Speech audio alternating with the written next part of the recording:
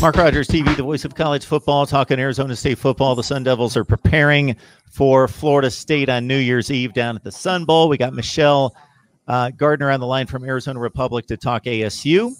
Coming off a recruiting class that currently ranks with a few more possible commits. We'll find out from Michelle, but 8th in the nation or 8th in the Pac-12, 37th in the nation. That's according to 247 Sports.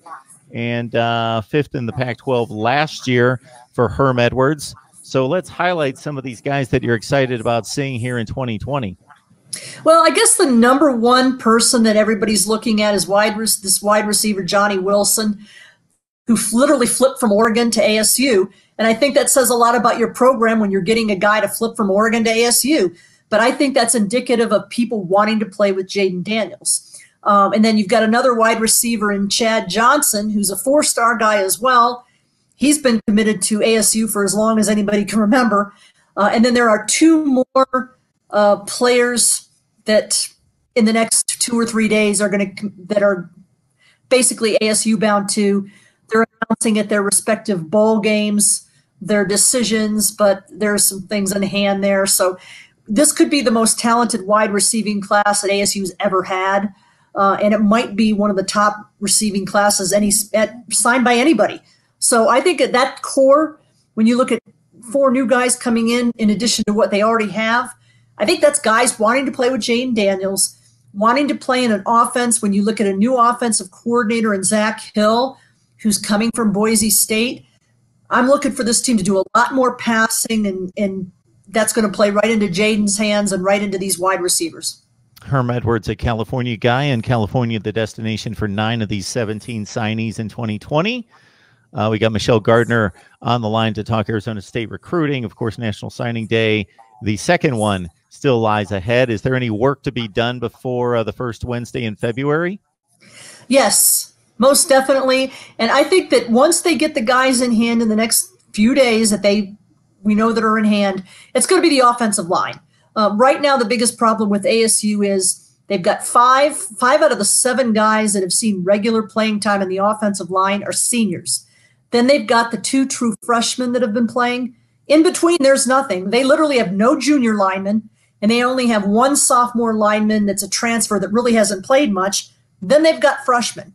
So they need to go out, whether it's transfer portal or junior college, and they need to get at least 1 and probably 2 offensive linemen. That's going to be the biggest area of concern for this team between now and February.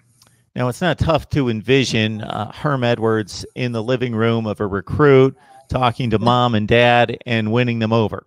That's not difficult.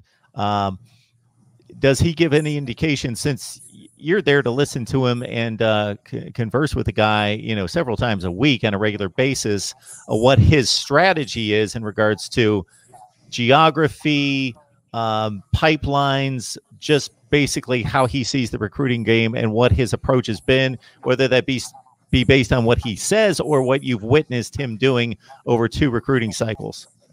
Well, he said our home base is California, which you wouldn't want a guy from a school in Arizona to say that, but they're making no bones about it. That's where they want to go recruit hunting, basically.